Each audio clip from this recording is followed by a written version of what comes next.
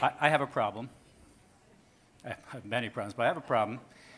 And my problem is, as a writer of narrative nonfiction, my problem is knowing what to put into a book and what to take out.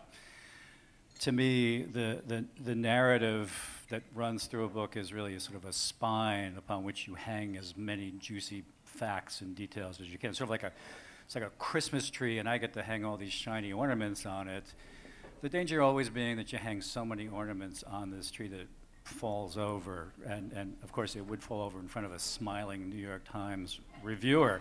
But to help me with this, I have a secret weapon. My secret weapon is my wife. She's here tonight. She is in fact a physician. She's a neonatologist, intensive care for newborn babies. She is also, though, a natural editor, and I've come to rely on her absolutely for helping me through this particular problem, and other problems as well. But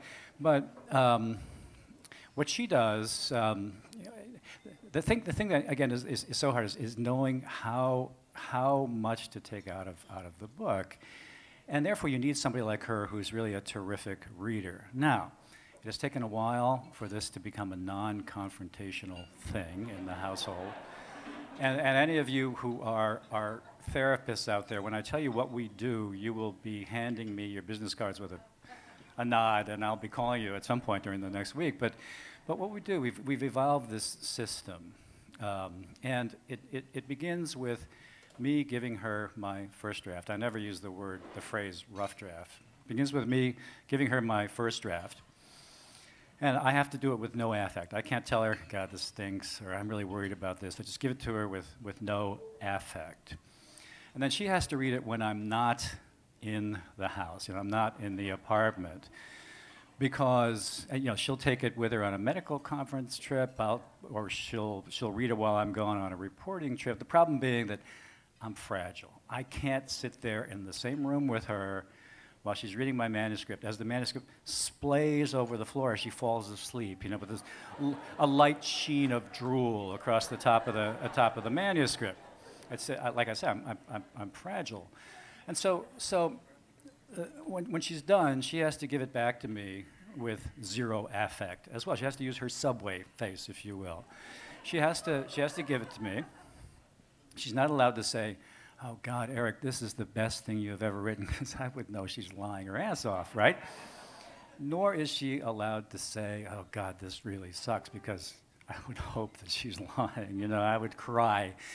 So she gives it back to me. But the beauty of our system is that it's totally non-verbal. It's all margin notations and symbols. The first being a smiley face. And that's very good, because it means something made her laugh or smiled or whatever.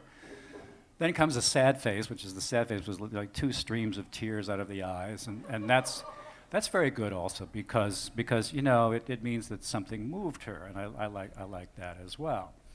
Then we move into the up arrows. They're up arrows of various lengths, and I've come to learn from experience that those are things that absolutely have to stay in the book. They're good things. Then we start getting into the more problematic territory. We get into the down arrows. And I have learned from experience there as well that those down arrows mean that it's non-negotiable. Something has to go. Like in Devil in the White City, she made me take out 20. The guys out here would have loved it. The architect at my table probably would have loved this as well. 20 pages I had to cut, because of her, I had to cut out of the Devil in the White City about the building of a single building's foundation. I loved it. She hated it. This is gone. It gets even more problematic when I come to places where there are no notations at all in the margin. And I think to myself, oh my God, my own wife skipped.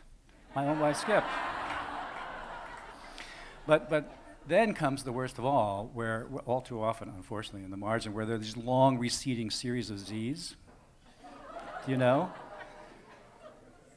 And at the end of the project, the whole process, it's so stressful, it's so discordant with everything that goes on in ordinary people's lives that I just swear to myself, I'm never writing another fucking book in my life. I'm not going to do it. And then 24 hours later, you know, I'm starting to think about books and working titles, and this is where my secret weapon comes into play again. She's very helpful with working titles.